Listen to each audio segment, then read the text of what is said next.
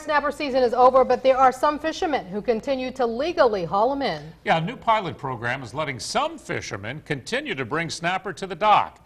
A group of captains asked regulators if they would grant special permits for a small number of captains to let them fish for red snapper year-round.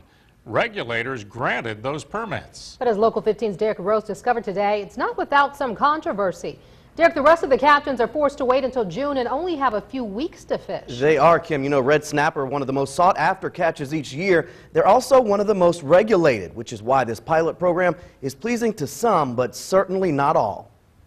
Normally, you'd have to wait until June to catch the famed red snapper, but starting this month, in the middle of winter, some boats, like the Sweet Jody and Destin, are already on the water casting lines. This vessel, one of 17 on an exclusive list of special permits, allowing owners to fish anytime they choose. But there are limits. They're not going to catch any more than they've ever caught, but they can catch them anytime they want.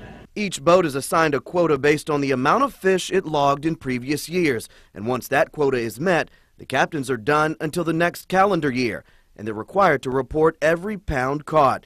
This pilot program, though, not without its critics. A group of captains came up with the idea. Regulators approved it, but those same captains chose who would make the list. You look at all these boats up and down through here, these guys all need work also, and they're looking to feed their families.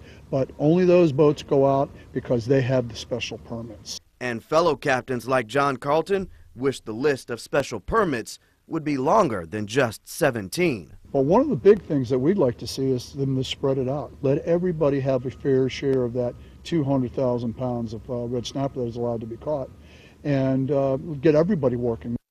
And on this list here of the 17 boats, you have 3 from Orange Beach, 1 from Dauphin Island. We'll have to wait until this 2-year program is done to see if the program will continue or this list will be extended, Greg.